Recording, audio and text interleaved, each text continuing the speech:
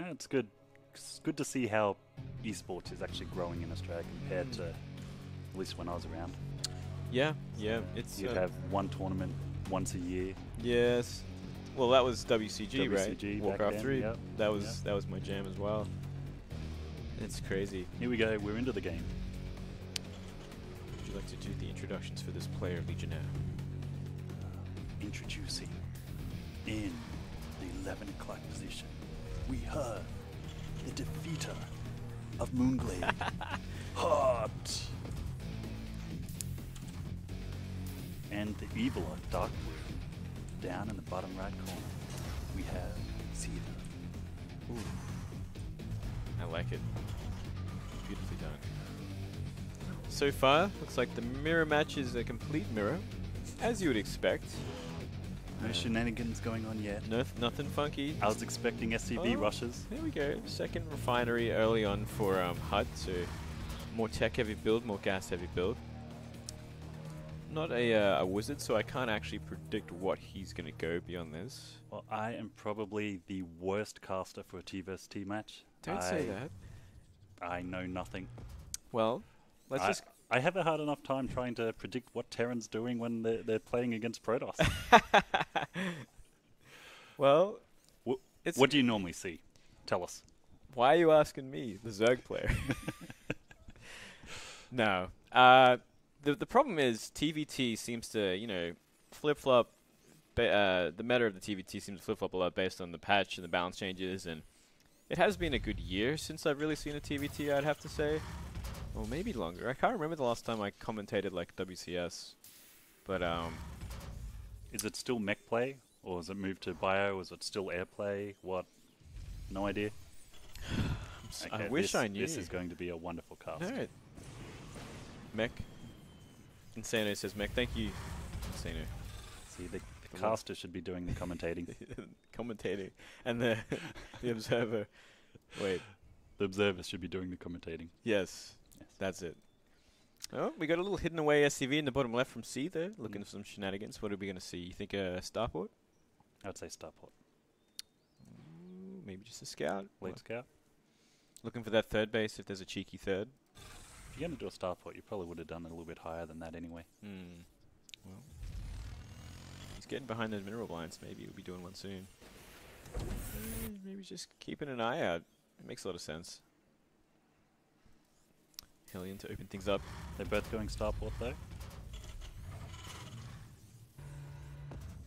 This back in the base. That's good scouting positioning by HuT. So I can see if there's any push across the map. Yeah. So it definitely is looking like the mech sort of style. Both of them. Well, one of them's producing Marines, the other one straight into the Hellions. We're seeing a... It's just swapping. Yep. Hot swap. So, since we can't talk about this game because we know nothing, tell us about some of your glory days. Some of my glory days. What was your best tournament? Most fun tournament, not just best succeeding. It's hard to differentiate them, When you're winning a tournament, it's kind of ends up being the one that you love the most, I gotta say, probably the first time we had WCS in Australia, you remember this, you were there for it, where we had the banners and fully decked out hall, and seems like a lot of money went into that. Never again. But that was probably the best one. I didn't win the Australian, but I won the Oceanic the next day. You came second to Pig? Yeah, second to Pig in the Australian one in a ZVZ, and then the next day, avenged that loss against Pig, and then ended up proceeding to win the tournament. That was really cool. It was really fun. What is that upgrade? That is concussive shells for the Marauders. Okay. So they're going to have slow when they hit. So a little bit of cheeky play. You got two of them in the Medivac. So looks like he's going to be pinning things down and helping secure the kills. Looks like Seither's just... Whoop, here we go. He's going straight in. Super aggressive. Really nice angles on the Marines, but just not enough damage there. Instantly deflected. Really nicely done by HuT. He should circle around and go for the main now. Still got that Medivac in play, and there wasn't too much anti-air, but... No. Yeah, There we go. There you go. Good call. Should have listened to me 5 seconds ago. Yeah, he could be there by now. Well, you know, these guys, they're still young spring chickens compared to us Legionnaires, so they're still figuring it out. That's right, they'll get there. One day. They'll One get day. there. Or not. Who knows? But then again, they're still in and we're not. Yeah, we can't really talk much about that. No. No, we can't say much about that. What was your favorite tournament, Legionnaire? Probably the first one that got me onto the pro team over in Korea.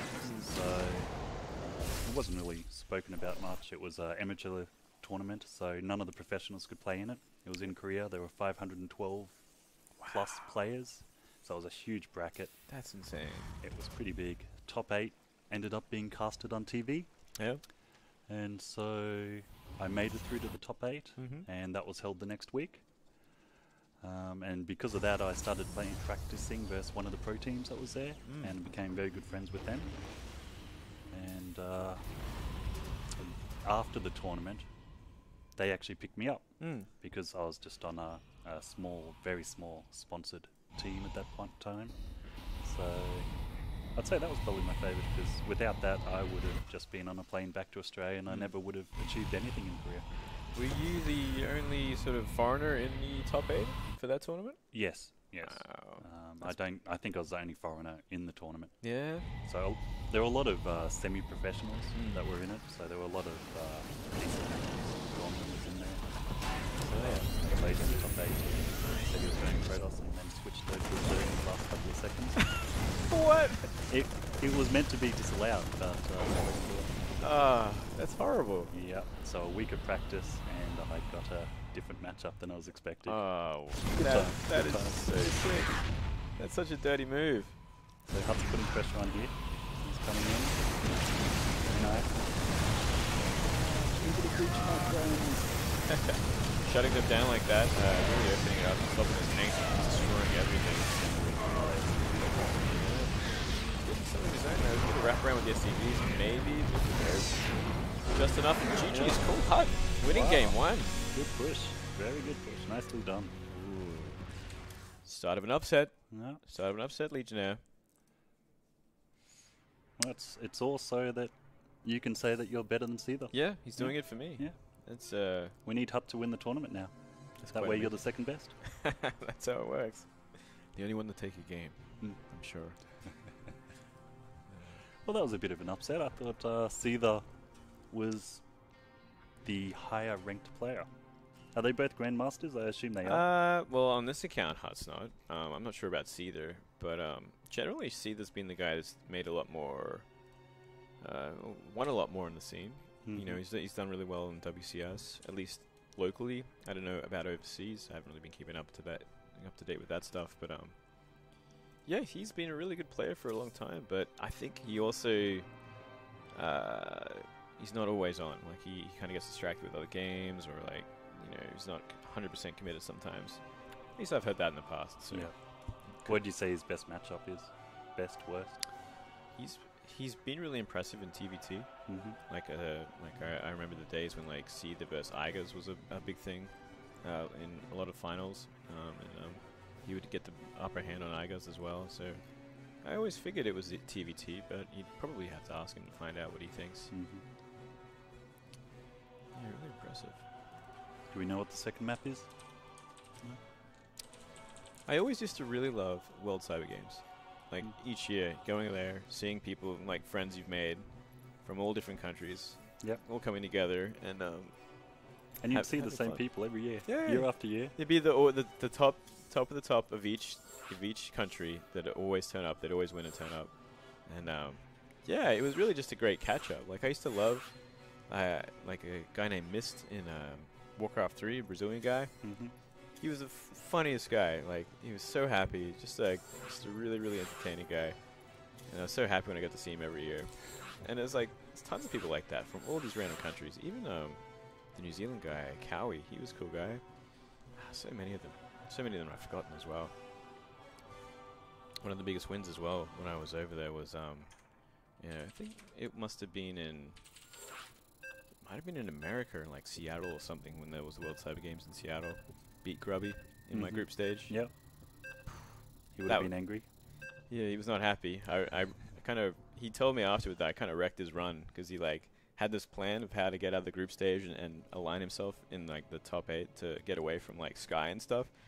And he So got you beat him Sky. in the early brackets, did you? The round robin? I beat him in the round robin, and then he got Sky like right out of brackets, and he's just like ruined his run.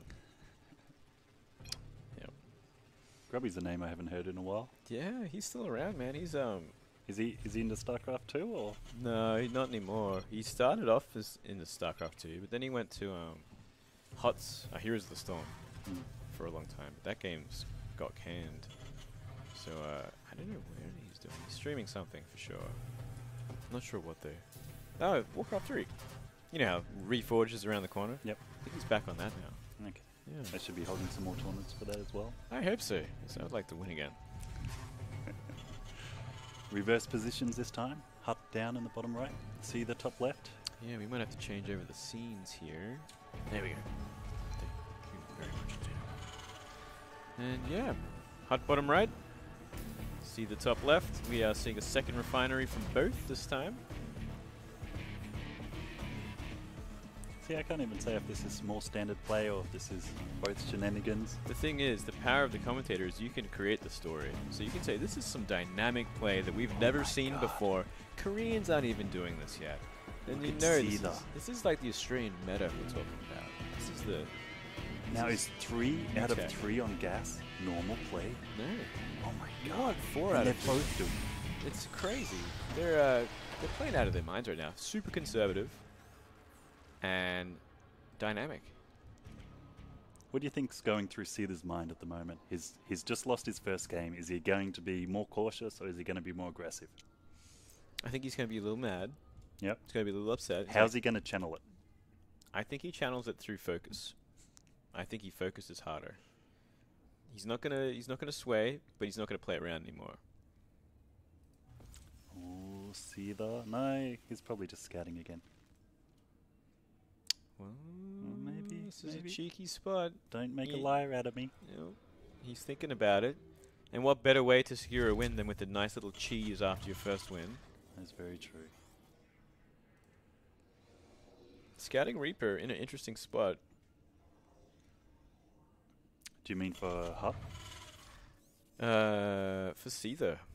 He's just sitting there. Okay. I'm trying to oh, okay. It's the jump up. Never mind. Makes perfect sense. I have no idea. Explain it to me. Basically, he could have used the jetpack to go up that ramp, that little dip there. And so he was standing at the top of it so he couldn't do it. Okay. Or if he did do it, he'd get shots off before he got up there. Starport's ready. Click. Ooh. Ooh, instant liberator. Looking to liberate the mineral line.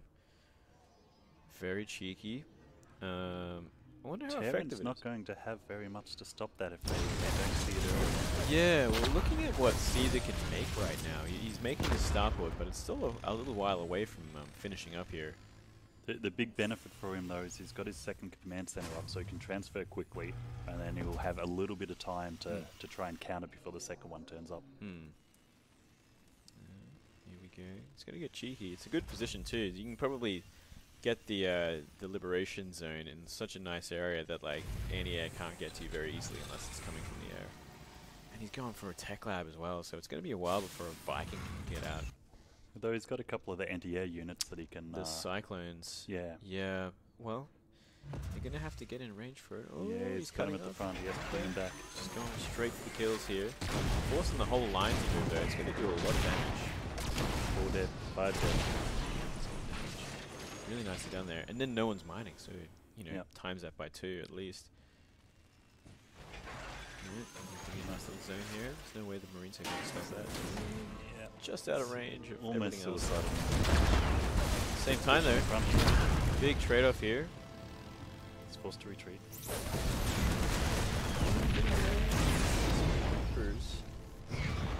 Oh, Excellent. SCD kill. How many is that now? target locked. 9 kills. kills. We'll take it out, so I think it paid for itself. I'd say so. His second command center, the HuT, is a little bit behind, but is well ahead of him. Just trading back and forth. Cyclones, super annoying, just in general against everything. So there's no further harass from the airport because he's lifted off and taken it to the top right. To the middle right. Yep. Didn't we go all the way back home with it and starts to make ravens? Nope, that's not the other player. He's just chilling there. Ravens from the other guy though. So Seither going for the bio tank raven sort of style. Needs to start things off here. Maybe looking for a timing when he's got a couple of ravens out, or just to secure that third base.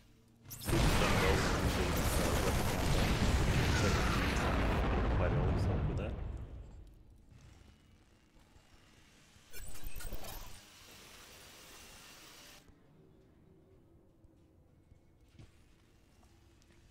Do Terrans do a lot of leapfrogging of tanks?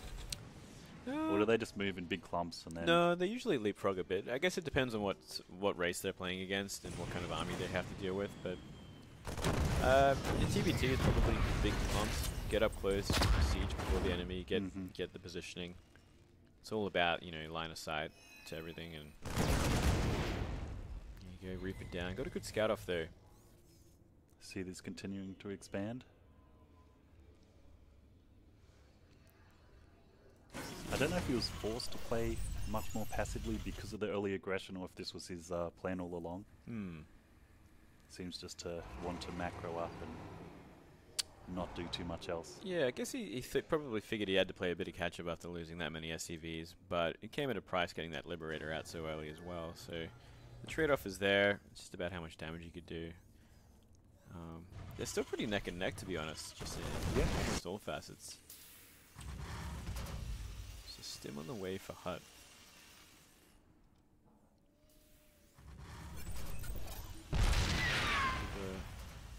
Hellion Scout. Both players going for the Marine tank.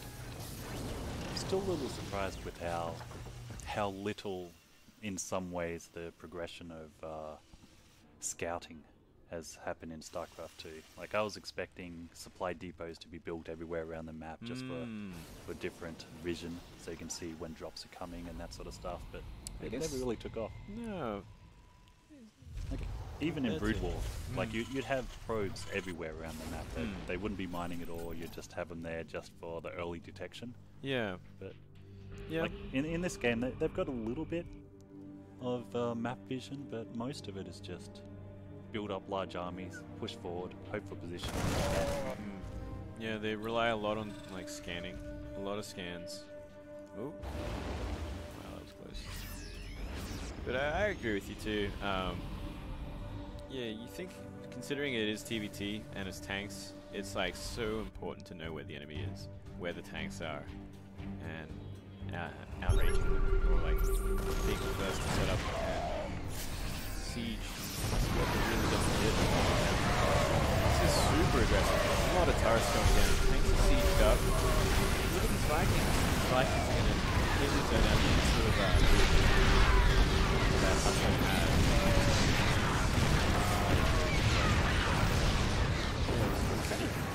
I think he felt he was behind because he knew Seither had that third expansion, so he had to go for it. But you're attacking at the strongest point on the map, where, it's particularly like on this map, bases. where you've only got the one ramp.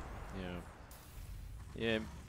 I guess in a way he thought he had him. Like he thought he had him out of position, so it's like, we'll die. But at the same time, now it's do or die. Apparently so. Those Ravens really came into play big with dropping those turrets as well. Those things do so much damage. It was very good reaction time. Beautiful tank line there. It's going to make it even harder for these guys to get in. HuT is just throwing caution to the wind here. I believe. That army count is completely wrong. Yep, with all those SUVs, it's got to be... It's at least double supply. Yeah. Well, Here we go. It's going to get real interesting. Not many Marines here for Seither, but he's got some turrets to help out. SUVs coming in as well. I don't know if it's going to be enough. Still 4 or 5 tanks up for Seither. Melting them. Way too strong. That should even it up. GG.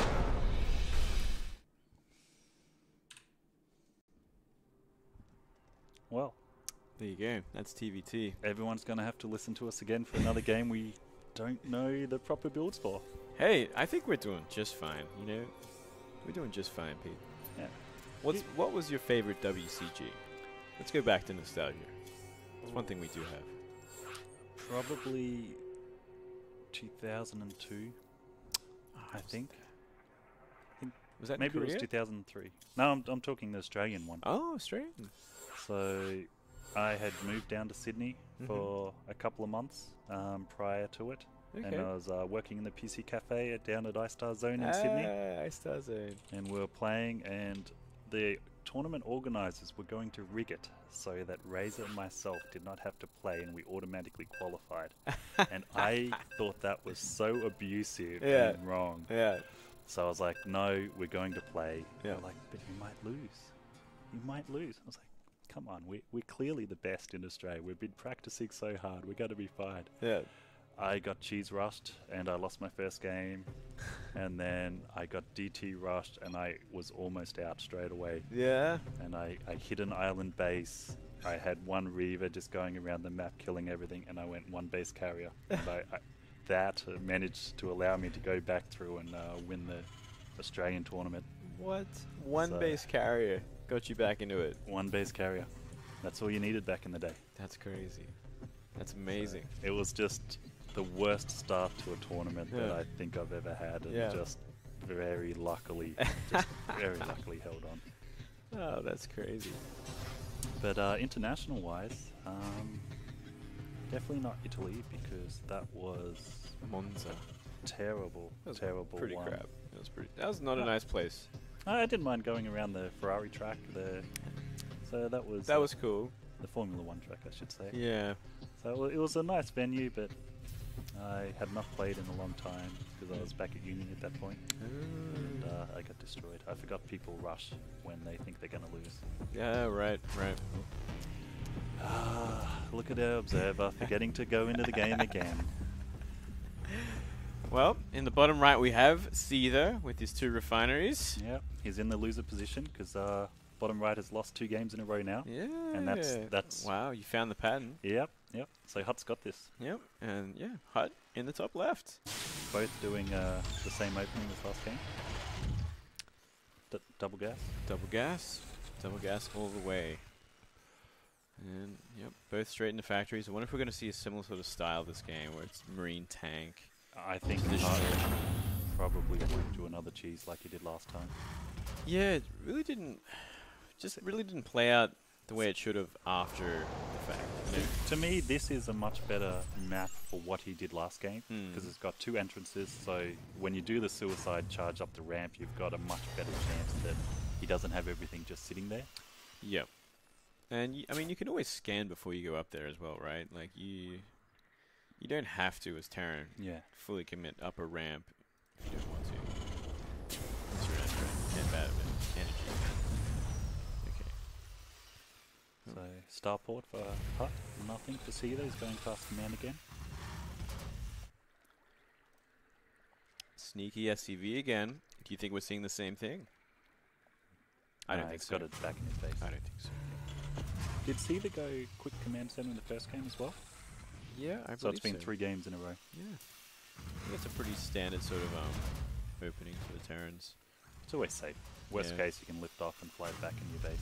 As long as you got a couple of Reapers and a Hellion early, like, you don't normally get cheesed out. Still no command. Quick Raven. So is... What was that? I think it was HuT's? Yeah, that was HuT's. So you can like time it so like before it mines once more, it'll leave and die before it takes the minerals because it won't make the journey back. So you move it away so you don't waste the minerals. Yeah. Makes sense. Yeah. Min-maxing to the extreme. I'm not sure. Does that only happen when you do the further away minerals, or...? I'm not sure. I'm not entirely sure how it works. But I have been seeing it before for a while. Another quick stem. So HuT committing to the Marines once more. A lot of Hellions coming. Yeah, I don't think these 5 Hellions can do the trick, but we'll see. he gets a good angle on these guys, maybe. He's looking for it, but that's Did an okay trade. There's the damage completed. units lost. So Yeah. 3 Hellions for 1 Hellion and 2 Reapers. So some torrents in the main. Turret. Oh, I'm surprised he didn't move that Cyclone. I probably could have killed that Raven. A little bit of dynamite. More Hellions going down as well. HuT definitely trying to put on the pressure, but he's been shut down so far. Yeah, and look at the supply count now. It's already down. Good 20%. The worker difference is going to keep ballooning out. I think Seither's in a good spot. So far, so good. He's playing very solid after that first loss. Now HuT, he's gonna have to play catch up. You know, he's still making his natural. It's going to be 3 Ravens, so he's just going to keep plopping down all the torrents, I'm presuming. Yeah, just some turret spam once again. Yeah, good harassment. And Yeah. good defensively. If you can get it down, if they don't put any defense, it can take out a lot.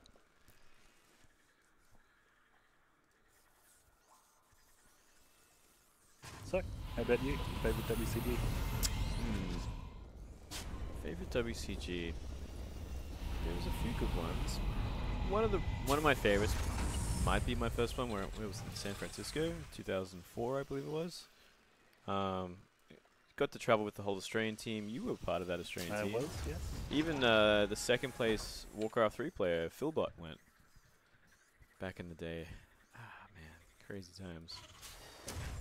Locally, that same tournament, the Brisbane side of things, was my favorite, because I got to defeat Philbot in the finals, and he was such a bitter rival back then, and we were just 2 kids that would talk a lot of trash online. And when it finally came to it, we finally met in the finals. I 2-0'd him in the most convincing 2 I've ever had. Like, it was just like perfect play. I could see the code in my eyes, and I was just like, this is what I have to do when. And at least for the second game. First game went for a while, but it was like really convincing. And he was like, you know, he was in Mouse, he was a pro gamer, essentially. Like, He was what you aspired to be. kind of. Yeah. Yeah, he was doing really well for himself. And he had his own niche sort of style.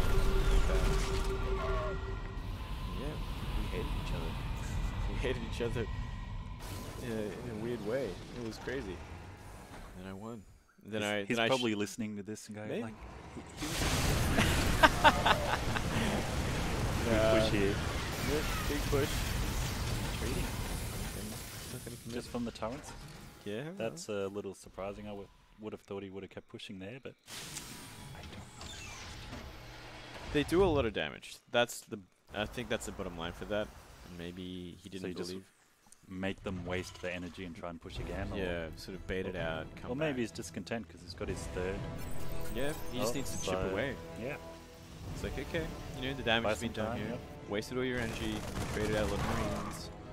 I'm already up a base. I can see for a fact that you're in the 2.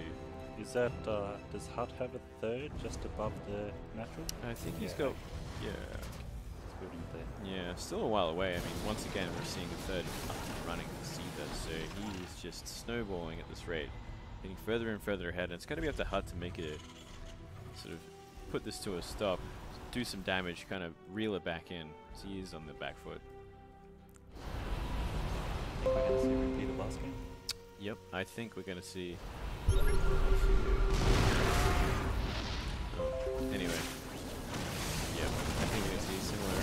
But might be able to push it for this time. Yeah, he's only got half armies on each side. Right here. Like, well, he's really fully committed. Takes it back in line there. Does not have a Might be enough anyway. That could be it, to be honest. Back is broken. Down 30 supply, down a base. Is he just going to push into the natural, or is he going to ensure he doesn't get his third up? Just camp it. Set up shop. I think the safer play by Seither has probably been the best choice Yeah. in these games. He I think he just identified that he is, you know, probably the better macro player, better sort of mechanical player, and I can completely agree with that. He's shown it time and time again that, you know what, if I sit back, play it safe, don't fall into the trap, don't fall into HuT's traps of, you know, sneaky sort of cheese play or proxies or whatnot, he'll pull ahead in just a matter of time. There's no losers bracket in this either, is there? I wish there was, otherwise I'd be out there playing right now, Legionnaire. I thought they might have it for the top 4 or something. Well, I mean, it's already 4 o'clock, so, and we still got 3 more best of 3s after this, so it's gonna go for a while. And I'm already thinking about green fried chicken.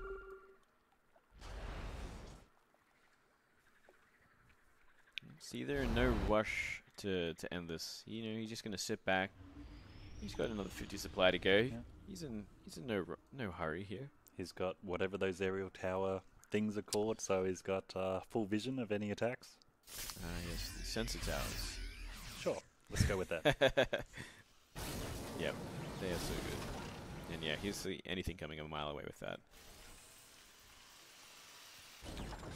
Third base finally up for HuT, but HuT down 40 supply. Seither's going in for the kill. He's just going to push and then come back or again until he's maxed? Or I think if he can find the place to park, he'll be ready. So you just push up, scan, and then make your choice. Yep, push up, scan, siege up or unsiege, move forwards or back. It's all about that. So it's like, okay, I've seen your army. It's puny. I have as many tanks, but like 10 times the range. That's big. Got one through, but that's really big. See what these tanks are for HuT. Not an ideal position in case those tanks want to siege behind the wall line. Look at that here. A lot of Marines being picked off for Seither. Seither though, not taking advantage of the fact that he can just siege up behind that middle patch. He's just held up by the multitasking at the moment. But it gave HuT a bit of time to. We are seeing a lot of scans, a lot of stealing out here. Big stim and run here. Looking to try and catch this army out. It's an ambitious play. Ambitious play by HuT. And takes right here. Just a little bit too far. But here comes reinforcements, and that is a lot of tanks left over. GG. Seither wins 2-1.